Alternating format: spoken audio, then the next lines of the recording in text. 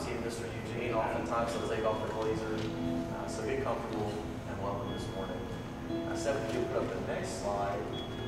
An interesting announcement for you. A long, long time ago, on a Disney World vacation far away, you'll see this clean-shaven face. Little does he know that the church members have secretly devised a plan even more powerful than the first dreaded attempt to remove his beard. When completed, this ultimate weapon will spell certain doom for the small beard struggling to restore freedom to the galaxy. Save the beard or shave the beard. The fate of the beard is in your hands. They've got their shave checks. I've got my save check. So we'll set a timeline. We'll go for 3 more weeks. And in 3 weeks, I will convene with the empirical forces of the finance committee, and we'll find out what the memo line, where the numbers stand. I don't want to see any Bernie Madoff money arranging here. There better be dollars and bills to back up these claims. So the money is in support of finishing up the new church website project. We've had a number of donors get us the first step of the way to get the ball rolling on the project, and now we're just trying to come up with the remaining portion that's left. So if you would, as we come together this morning, stand and join us in singing our opening praise and worship song, Here I Am to Worship. The words we found on the screen over my shoulder for you.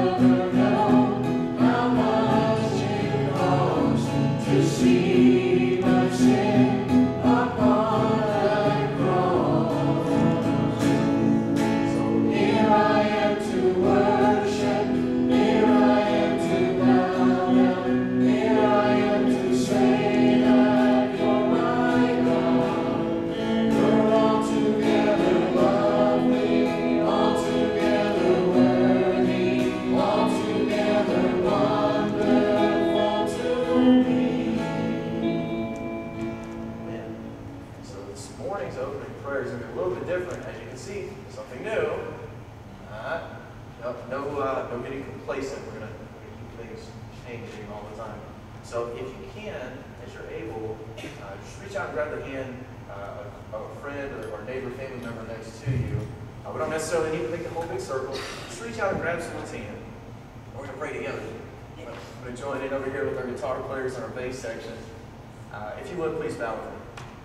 God, we thank you for the opportunity to come together this morning. We ask that you be in this place of worship. We know that it's a gymnasium in disguise, but we also know that where two or more of us are together, you're going to come in here and you're going to light this place on fire for us, God. Be with us, that you open our ears, that we hear the message, that we sing these songs, that we lift up your holy name in praise and worship, Lord. We ask these things in Jesus' name. Amen. Amen. So our next praise and worship song this morning is going to be found on the screen for you. It's Blessed Be Your Name.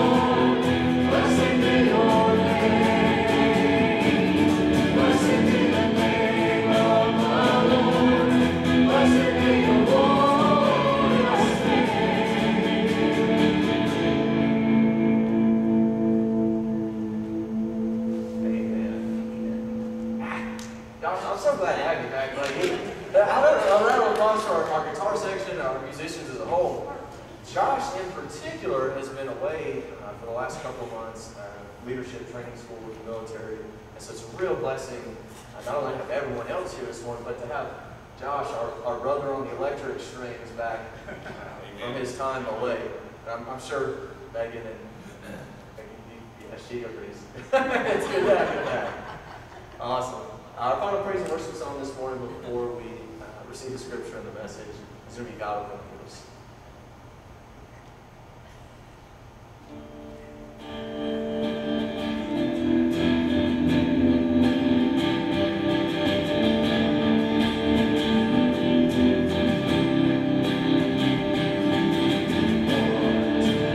Oh,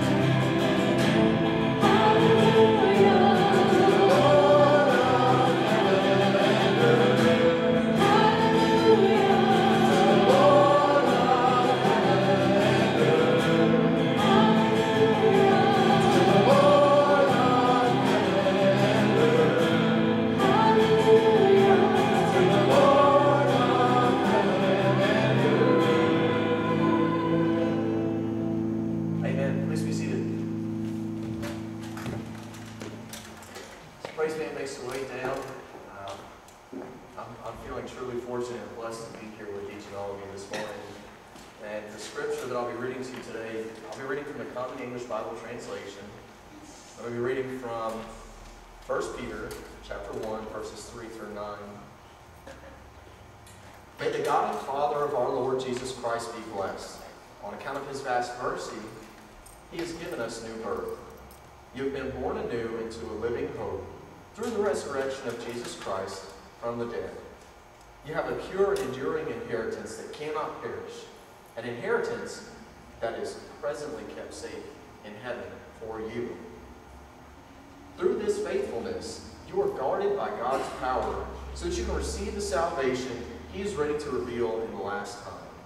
You now rejoice in this hope, even if it's necessary for you to be distressed for a short time by various trials. This is necessary so that your faith may be found genuine. Your faith is more valuable than gold, which will be destroyed even though it itself is tested by fire. Your genuine faith will result in praise, glory, and honor for you when Jesus Christ is revealed. Although you've never seen him, you love him. Even though you don't see him now, you trust him and so rejoice with a glorious joy that is too much for words. You are receiving the goal of your faith, your salvation. Please bow. Lord, we thank you for the words found in the Scripture this morning. We ask now that you use these Scriptures, that you use your servant, Brother Hank, and speak your message through him and to us, God. Open our ears and hearts that we may receive what it is that you're going to speak to us this morning. It's in your Son, Jesus Christ's name that we pray. Amen.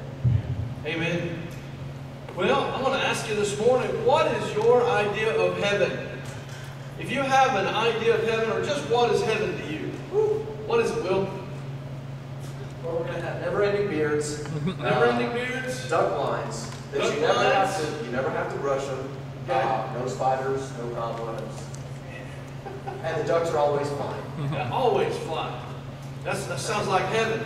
What about anybody else? Anybody else got an idea of heaven, what heaven is? Peace, love, and smiles. Peace, love, and smiles. I thought you were going to say peas, cornbread, and deer venison. That's heaven to me, followed by some banana pudding.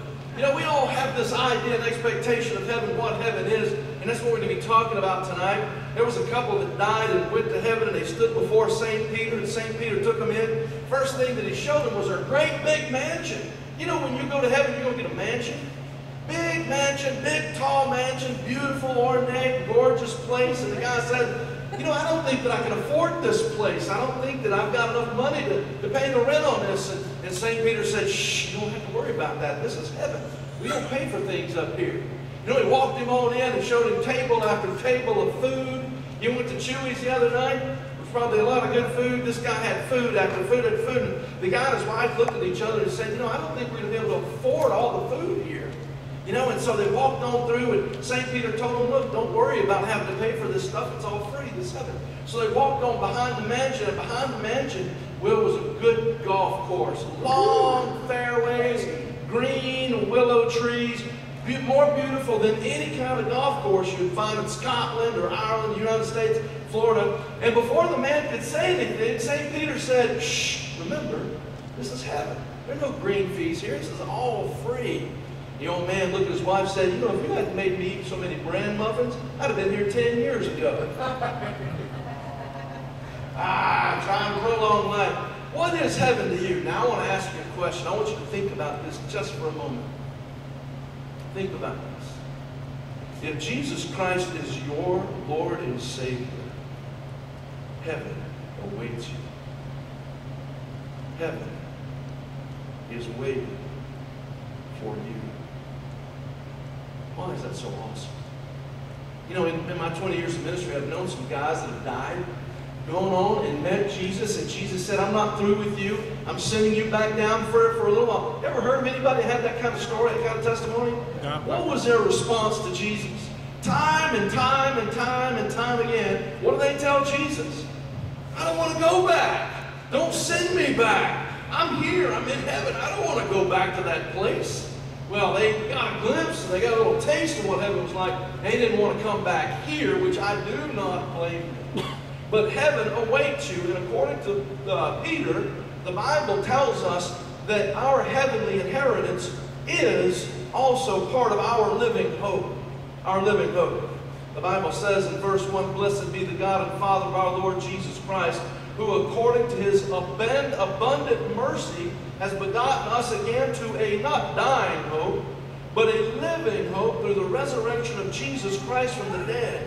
Now, hope here is defined as an expectation of good, or a joyful and confident expectation. Now, how many of us have expectations? Do you ever think that part of your hope involves expectations? What happens if we don't have high expectations of our kids?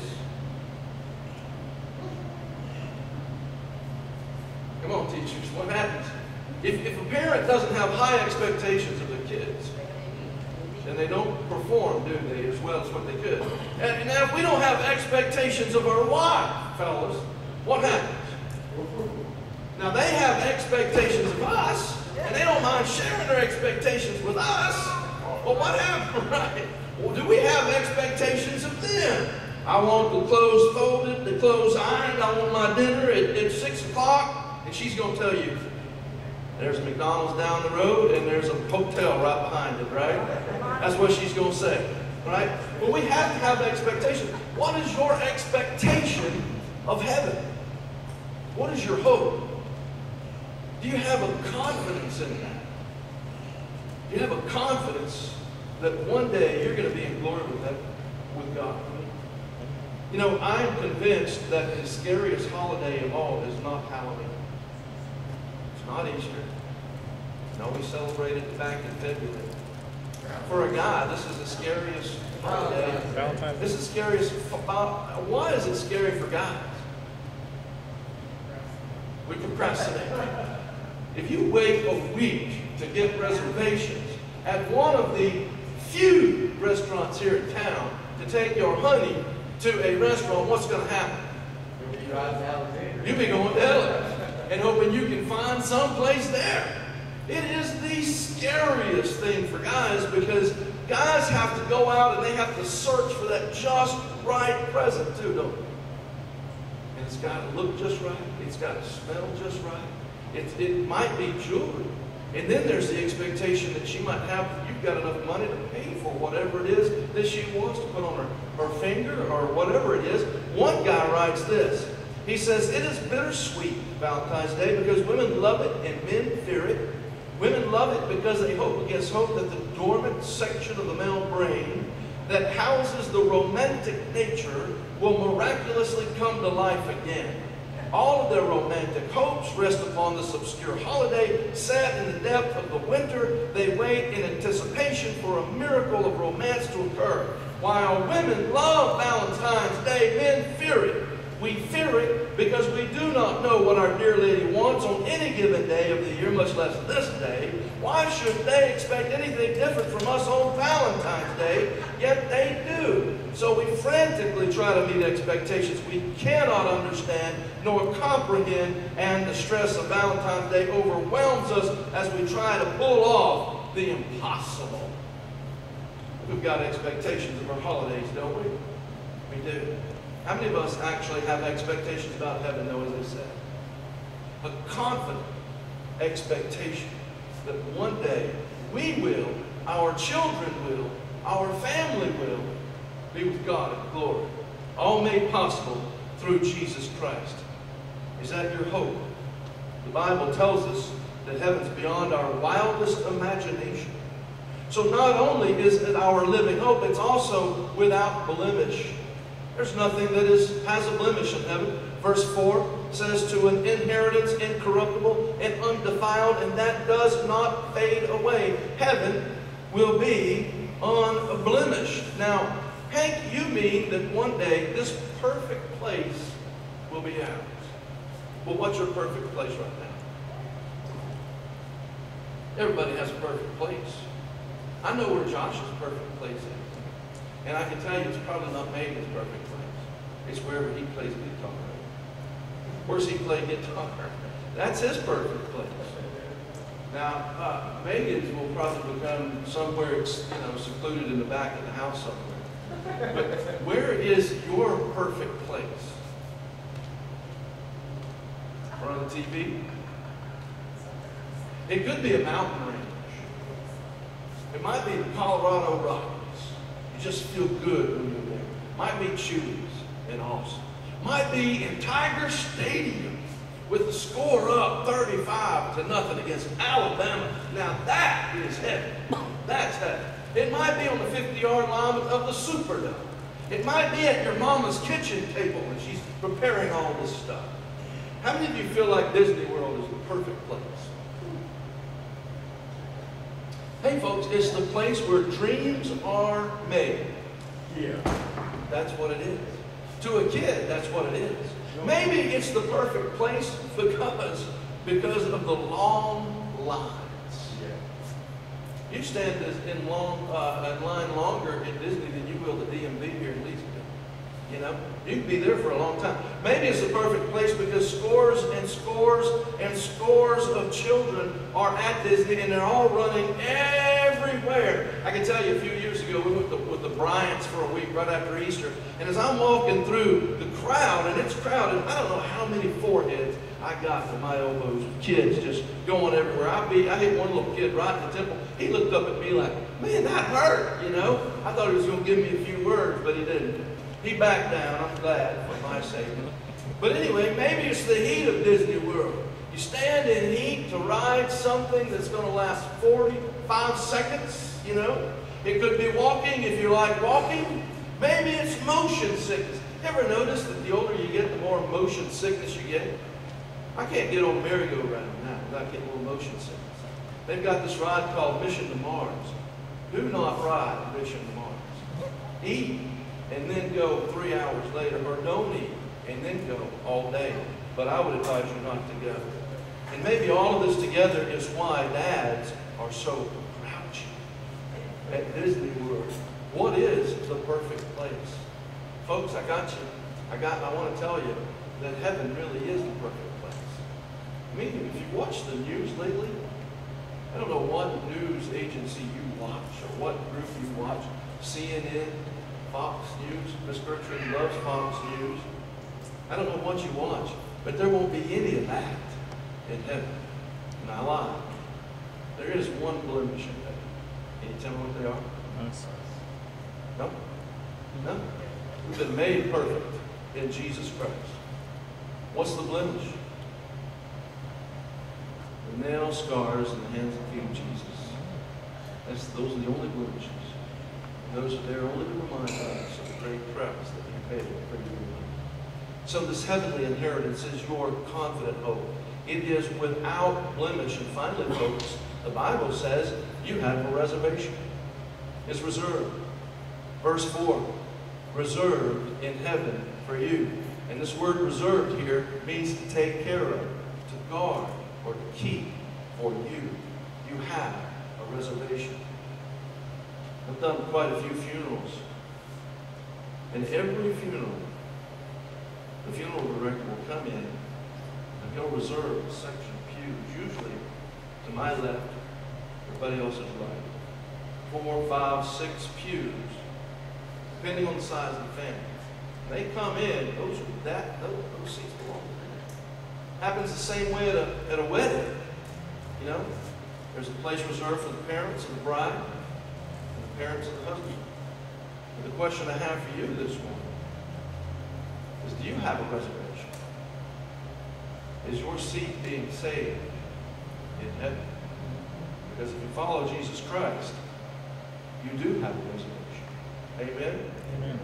Who's got a reservation this morning? Amen. Let's pray. Most gracious Heavenly Father, Lord God, we can't wait to get to our heavenly inheritance. We know that you have reserved us each a place. But Father, we also realize that there are some here that are not very confident about that reservation. We know that there may be somebody here that doubts, that is not confident, does not have that confidence. Father, we pray that you give them that confidence to know that one day they're going to be with you. The Bible tells us that whosoever calls on the name of the Lord shall be saved. We call on your name. Father, reserve us each and every one of us a spot. In Jesus' name we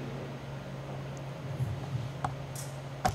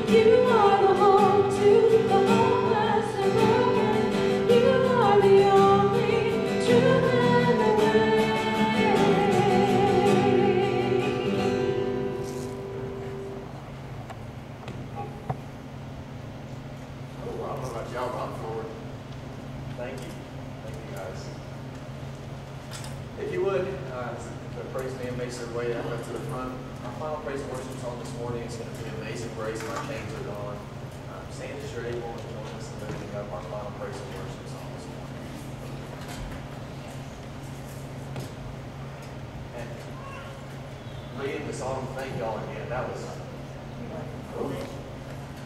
was, that was good. That was awesome.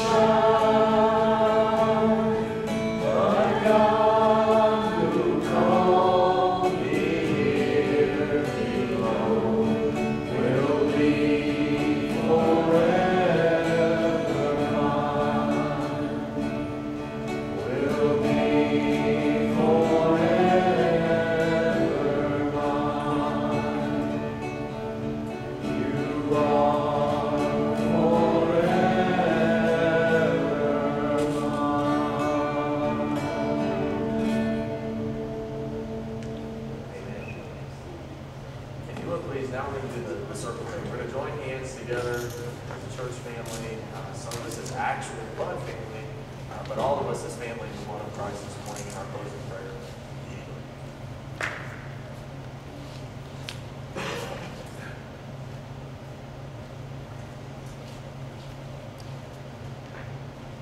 Please bow.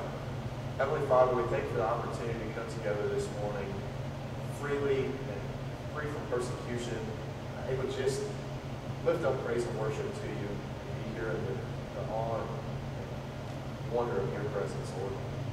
We ask that you fill us each with your message, that you inspire us all, make us all courageous and as brave as your messengers that you have down at Louisiana Women's Institute Correctional Facility this weekend, and we may all go out through the rest of our days and the rest of our weeks and spread that message, even when we think we don't know the words to say, Lord.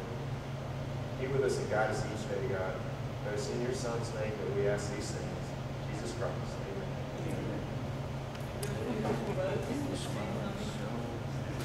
Amen. Before we break it, I'm sorry, we haven't.